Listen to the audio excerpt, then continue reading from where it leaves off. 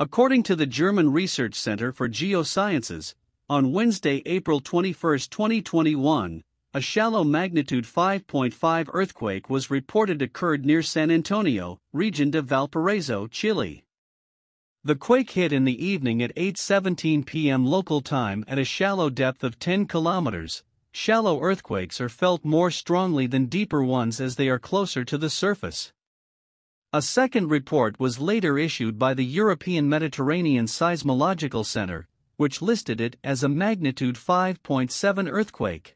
According to preliminary quake data, many people in the epicenter area may feel the earthquake. Except for objects falling on the shelf, broken windows, etc., it should not cause major damage. Weak shaking might have been felt in Los Navegantes, located 56 kilometers from the epicenter, San Antonio 77 kilometers away, Cartagena and Melipilla. Chile is on the Pacific Ring of Fire, an arc of fault lines circling the Pacific Basin, which is prone to frequent and large earthquakes. A magnitude 9.5 earthquake struck off the coast of central Chile in May 1960, caused thousands of people lost their lives. It was the largest earthquake ever recorded.